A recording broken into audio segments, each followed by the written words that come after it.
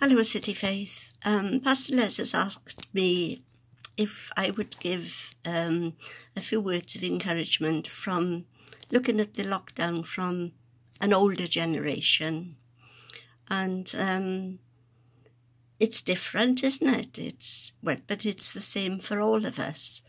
And I think we're adjusting very well. We're now into the 5th week of the lockdown. And I think, to be honest, we've adjusted really well. There's the scripture, isn't it, that says, in the Psalms, once I was young, now I am old, yet I've never seen the righteous forsaken or their children begging for bread. And that's our testimony. We've never, ever gone without.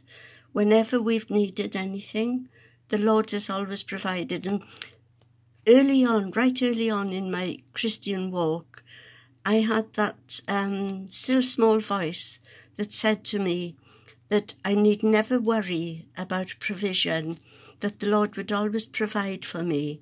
And that's been our testimony, that the Lord has always provided for us.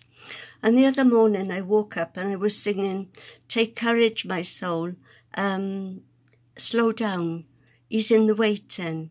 And I was looking at the words of it, where it says, "Stay steadfast, my soul, hold on to your hope, watch your triumph unfold, that we will rise in victory." And we will rise in victory. Things are going to be very different from now on.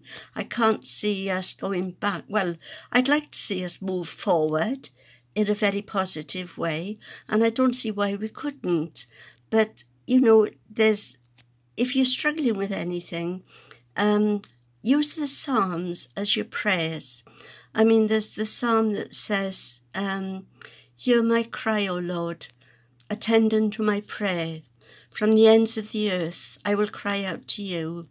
And when my heart is overwhelmed, lead me to the rock that is higher than I."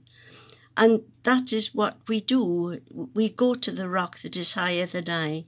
And the Lord is my shepherd. Well, thank you, Lord, that you are my shepherd, that you are leading me by still waters. And even though we do walk through the valley of death or the shadow of death, you are with us and we have nothing to fear. If we do change our address from this earthly thing, and move to a more permanent address, then so be it. I'm ready. I've got nothing to fear because I know the Lord is with me. And even when we look at the situations around us, before we ask, the Lord has answered. I could do with a haircut. Look at that. Melody, are you watching, darling? Never mind. Anyway, have a good day, ladies and gentlemen, if you're watching.